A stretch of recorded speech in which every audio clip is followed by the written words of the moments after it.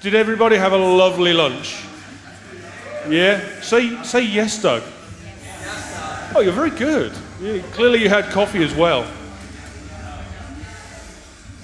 Let's kill the music. It's all about me. Music on. Okay. So change of pace in terms of introductions. I'm not going to be singing. You'll be glad to hear. No, you're really glad I'm not singing. Oh, I'm not going to do any dancing because I'm constructed entirely of knees and elbows and it would be dangerous. But in the interest of having such a lovely lunch, I'm going to give you a poetry recital. It's my favorite poem. It's a poem about food. Roses are red. Violets are blue. Poetry is hard. Bacon.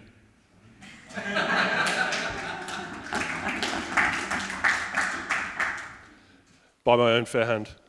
So who enjoyed Chrissy Wald's fireside chat last night? Did y'all go? Yeah? Mind-blowing stuff. Awesome stuff. We're going to stay in the future for our next speaker, Astrid from Denmark, Copenhagen. Yeah? We're going to go through Peter's talk. We're going to go through that wormhole. We're going to put ourselves in the future. The reality is we are now beyond what Chris was talking about. We are there. So let's explore what that world actually looks like. What does it feel like? How does it work? What is this potential new reality going to look like? I'm going to ask you to put your hands together and smash them repeatedly together to make a very loud noise and welcome Astrid to tell us what it's going to look like.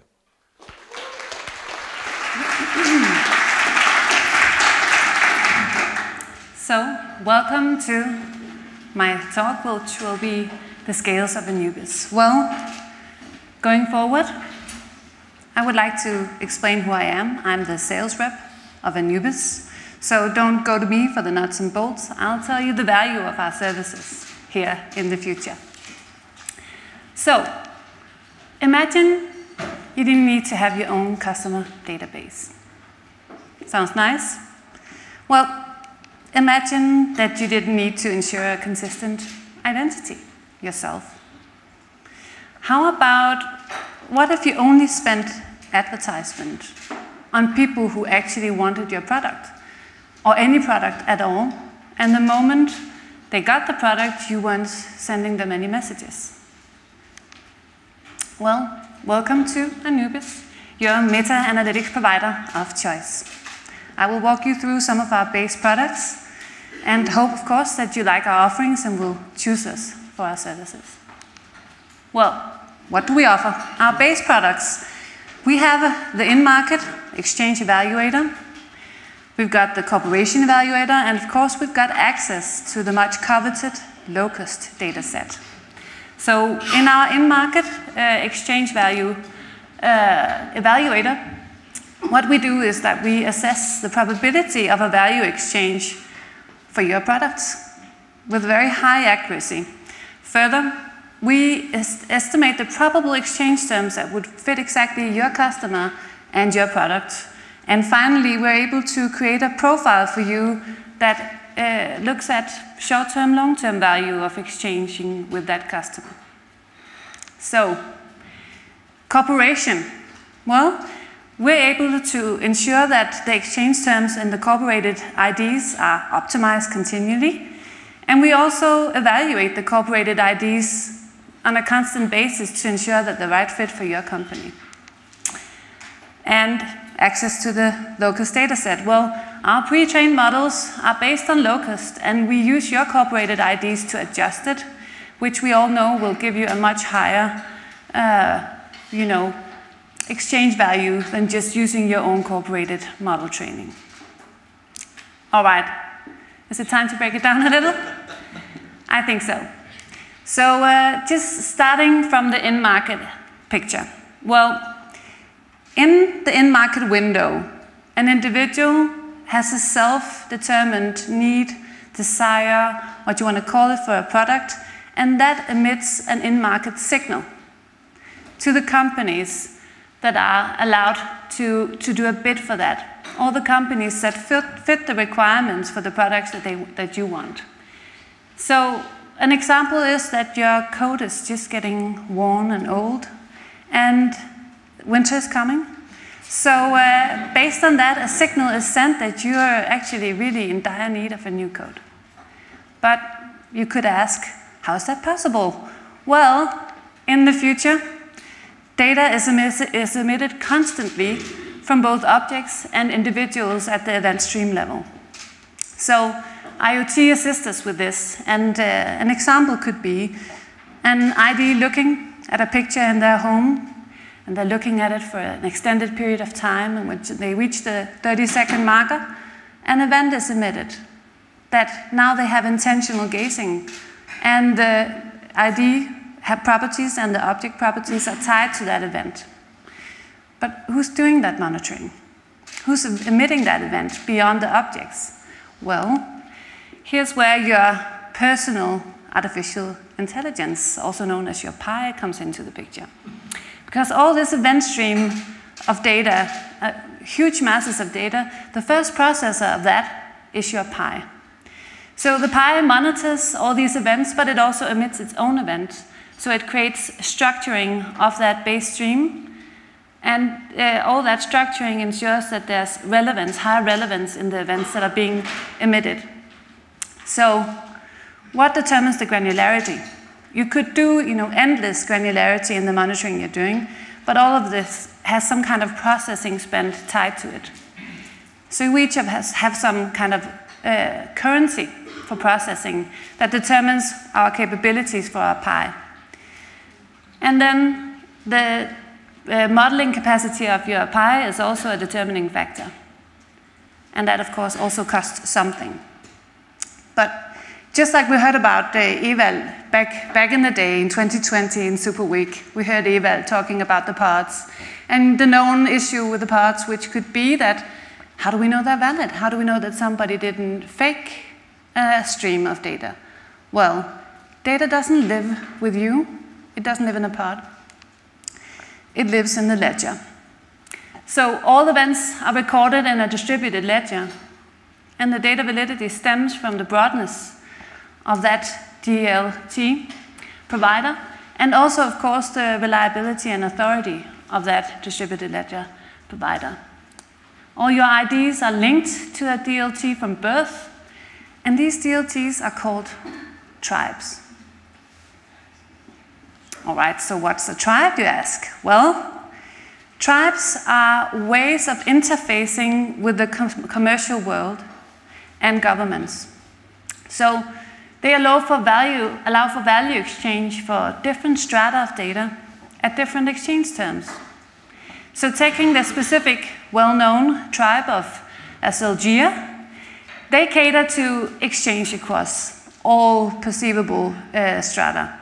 So both the personal, the medical, the social, the consumer, the user behaviors, all of it are accessible for value exchange.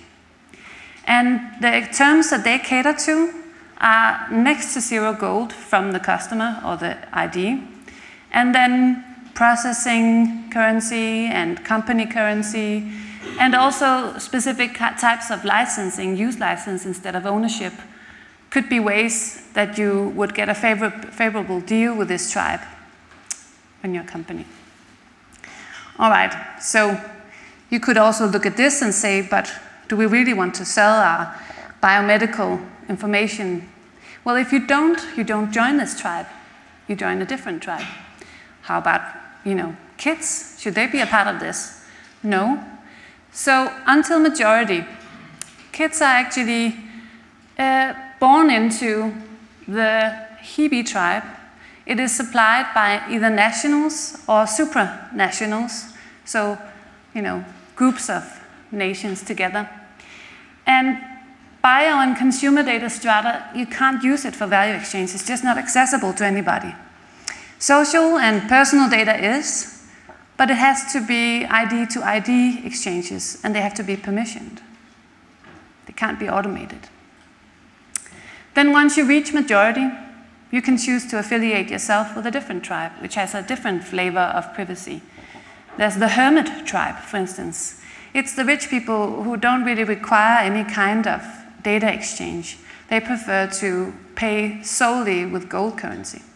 That's their choice. You can't necessarily join any tribe you would like, because there can be requirements. For a tribe to be able to offer the terms that they do, they also have to have some kind of granularity in the data that is recorded. So you might not have the processing capability to match the requirements of a specific tribe, but you can always try to apply. You might have something else they would like. You might have a very particular user pattern or history or location, or there could be multiple factors that could determine your value to the tribe. Well, so let's zoom in on the value exchange. We all know the old timers who used to say, if you're not paying, you're the product, but that kind of misses the point, because all of it is currency. Data is currency. Social influence is currency, and any kind of thing that can be estimated and quantified is a currency in this world. And so, for instance, having a weird pattern of use can be a currency. And products are not just products. Right now we tend to think of them, or in the past we used to think of them as very physical things, but they span both actual things, but also services. They can have properties of reuse, or they can be single use. So what's a single use product? Food. What's a reuse product? A chair, a book, a piece of music. What about the exchange terms? What does that consist of? Well, we have, the traditional transfer of physical ownership. That's like one end of the scale, but it's not the determinant factor of what we can include in the exchange terms. We already know some of the aspects from the past in the Creative Commons licensing that try to assert different types of usage that can be distinguished. So some aspects, exclusivity. Are you the only one purchasing this token?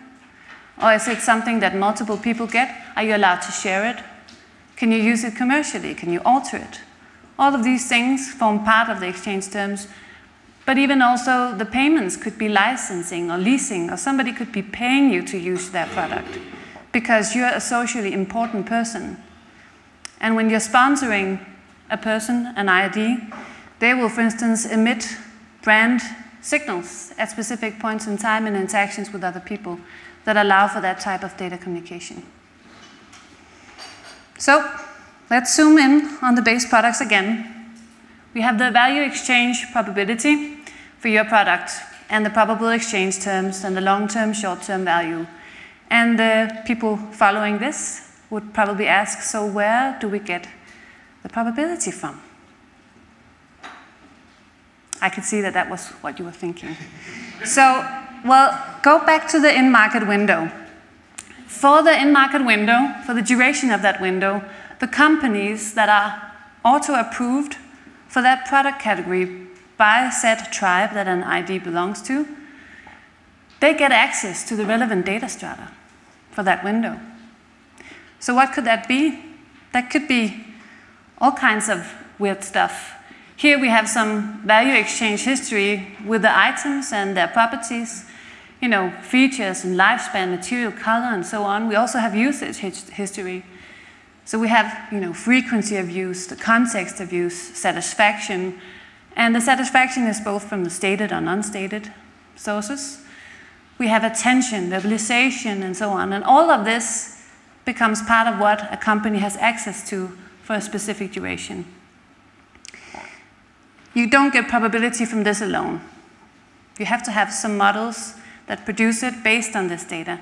But where does that come from? Here we go back to the pre-trained models. So meta-analytics providers like Anubis, they maintain access rights to specific tribes. And this allows them to train models on this big locus data set with various purposes.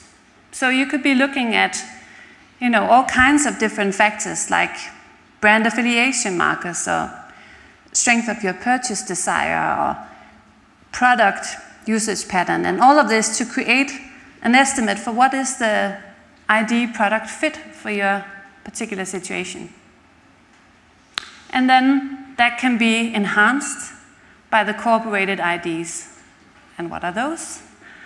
Well, before I get to that, I think it's time to also have a little focus on the data part of this, because right now, we're used to thinking of data as something that we have.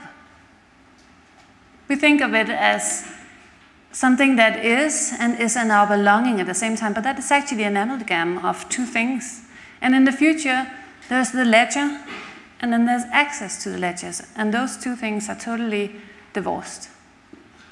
And what that means is that access can be totally local to a transaction, or temporal, or it can be in the in-market window, and all of it has quantifiable value. So all data in the future will be a need to know. And that brings us to the corporated IDs. So companies and IDs can actually go into a specific type of contract in which the company gets constant access for the duration of the contract to the ID data. And why would they do this? Well, there could be many different use cases that would make this super valuable, but just the one I could take in here was, you know, there might be users that are very quick to try out new things, new features in your software as a service product, or who have a very high frequency of use. And so all the quirky, annoying things you put into your product, they suss them out and they are stressed by them. So they bring pressure to your product. And those could be enormously valuable for your product development. But this is just one example. You could also have anomalies, so that you know from the locus model that people who have this and this and this attribute, they have a higher significance when you train models to achieve a higher exchange term. So those people would be nice to have in your own catalog. Yeah. So, well, what about customers? You talk about corporated IDs, but they're just our customers, aren't they? Well, no. Customers is not something we really talk about in the same sense anymore, because a company is only legally required to keep specific facts that they should be able to tie back to someone. But they don't need to have the rich data that they tie to individuals right now. So you wouldn't know who the people you sold stuff to were.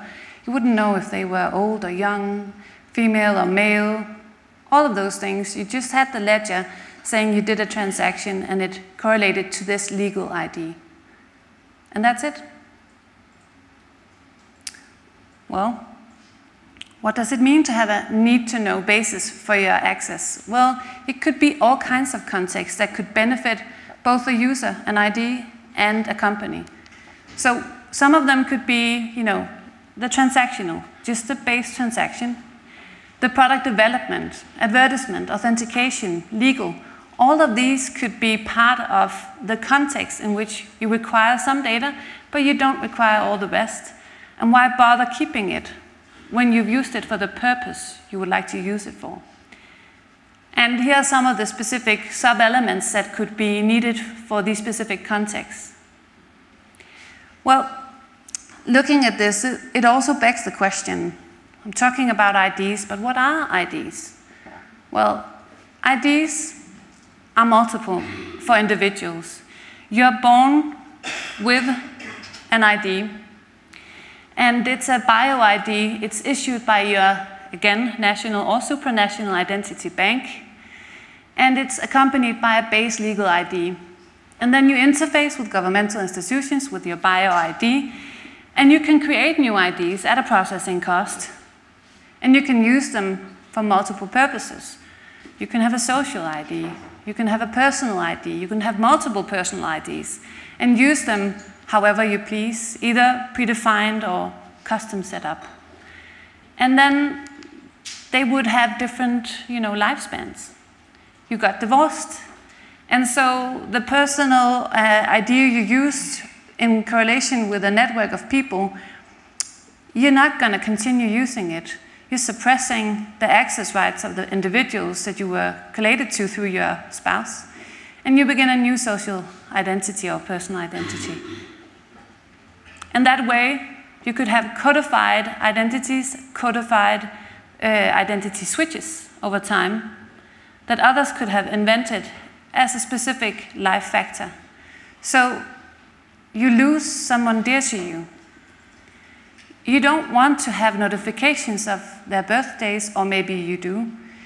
You don't want to have automated messages stemming. You want to have the things that are valuable to you, and those things could be predefined and put into an identity and your access rights to it. So,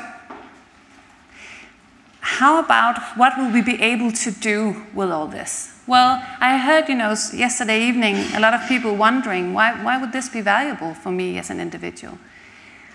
And I can think of many things, but just to take a few, we could have something like product satisfaction monitoring, right? So, did I use it? Did I talk about it positively? Did I use it, but then I used a similar product, for that specific thing which it didn't do for me? You could also have need anticipation, the time of year where I usually bake or cry. You could have deadline monitoring, which is simple, yes, but it does require, to be efficient, access to all the different, areas where deadlines exist. And recommendations, mood gauge, how often in a day am I really, really sarcastic, or am I tensing my muscles all the time? Or am I giving backhanders? So something like that to give you an idea, how am I feeling? And what could that do for me? Well, it could do all kinds of things. I could do the corporation hygiene based on this satisfaction monitoring. So in my recent rating last month, it turned out that 4 of the companies that I'm cooperated with, I'm actually not happy with. So I'm going to flag it to them, and they can either up what they're offering me, or I will just, discontinue that contract. It's not something I have to dedicate a lot of thought to, it just happens. You could also do the need anticipation, which will emit in-market flags, and again there you could have a flavor that you could choose. So some people would like it to, work at the subconscious level. They would just like it to be, just give it to me, like I don't even have to think about it. I need that, I want it, thank you. And others would never want to have a guess presented to them that they hadn't already had as a conscious choice. And so they would just, have a higher threshold for when an in-market flag is put out there. Deadline monitoring doesn't require any further. But for instance, the recommendations. So right now we do have recommendation engines, but they have such a small subset of all our interaction with those things. And in this event streaming world we live in now, you're listening to music and then you're smiling because it gives you this happy memory. That could be in there. Or that you get up and you just dance a little because it's so great. That could be in there. All of these small things that we do that determine some kind of relationship and preference for things could be part of this and create hyper-relevant recommendation for us. And then, of course, finally, it would be nice to know which pill to take today to have the right kind of mood that we're in for the purposes we have. So that was a little trip into the future. And I would like to hear if you have any questions or comments. Well, first of all, how about a round of applause? Let's say thank you, Liz.